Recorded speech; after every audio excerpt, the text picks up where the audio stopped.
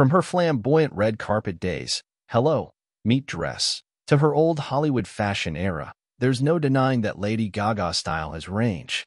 But Mother Monster and Cowgirl? Those are two words we'd never think to put together in the same sentence, yet here we are. Last night, Gaga stepped out for a rare date night with her boyfriend Michael Polansky at the Saturday Night Live after party in New York City while putting her own personal spin on Western wear. Adding a dash of gothcore to the classic country aesthetic, Gaga wore a cowboy jacket in black leather with beaded crystal fringe.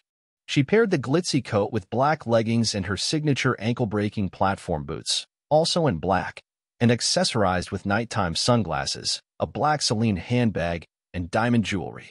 Lady Gaga. For glam, Gaga painted her nails black and swept her new platinum blonde shag up into a slick-back bun.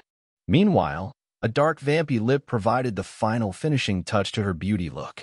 Lady Gaga is in her rock star era with a Mick Jagger-inspired jumpsuit. Polansky sweetly held Gaga's hand and guided her into the Midtown venue, wearing a black t-shirt and pants with a brown jacket and blue sneakers. Gaga and Polansky have been dating since 2020 after they rang in the new year at a party in Las Vegas together. A few weeks later, they made their relationship Instagram official with PDA-filled photos from Super Bowl weekend, and a year after that, they made their public debut at President Joe Biden's inauguration.